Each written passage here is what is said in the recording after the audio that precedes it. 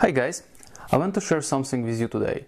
I got this SensorTag development kit recently, and I'm really excited about it because this is newest Texas Instrument CC2560 STK, which features their fairly new, I think it's brand new, CC2650 wireless MCU. So this thing is pretty cool because it supports out of the box, it supports Bluetooth 4LE, and I think it can support also Zigbee standard, Zigbee protocol. I'm not that expert in Zigbee, I know a little bit Bluetooth 4LE, so that's the reason I actually got it. And I have some ideas how can what can I do about it or with it. So yeah, let's take a look what's inside.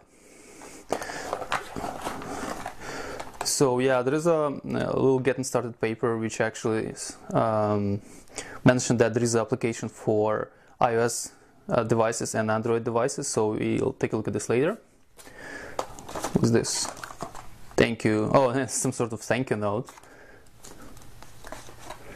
That's not important probably. And the device itself.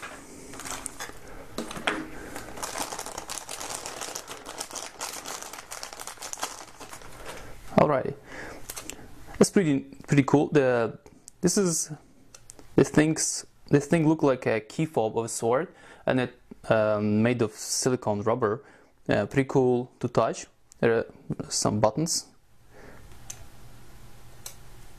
on both sides. Cool, pretty cool. As I understand, this is going to be battery kind of top. When you remove it, it will power this thing. Yeah, so this is interesting. They have the little ear here. You can hang it or attach it somewhere, probably where you want to put this SensorTag development kit. So let me tell you what's in it. So this thing features 10 sensors, and this is amazing because in this little teeny tiny device you can have 10 sensors and battery, and everything is low power, and it communicates via Bluetooth 4LE. So it has magnetometer, accelerometer, and gyroscope, and it has barometer, temperature sensor, light sensor, infrared temperature sensor, humidity sensor, what else? Oh, digital microphone, that's what I read on the website, and has buttons, and I think it has also magnetic sensor, like a reed switch or sort. Yep. Pretty cool. Let's take a look what's inside. Yeah, this kind of bumper case of a sort, probably for protection. Interesting. So here how the device looks inside. Oh, sorry. Yeah, no, it's not really inside. This is really outside. But we're gonna take a look on a PCB in a moment. It's a black shiny PCB, glares, well, plastic glares, but then PCB glares as well. Right, well, why won't we power it right now? By the way, but it has buttons on this side, so here probably and here those are the buttons. Let me... Alright, we have some LED light blinking. Cool. So yeah, I guess I just powered it, and there is no like kind of switch of a sort. It probably always powered, and when it's not in use, I assume it goes to sleep mode. Let's take a look. This thing comes off very easily. Yeah, that's the mean. It's a shiny black PCB.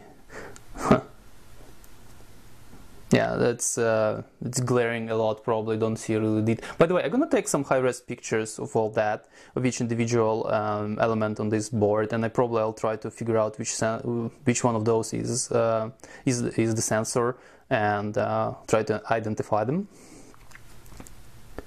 Let's take a look on the other side. Hello. Oh, actually, come out pretty easily. So this is one side.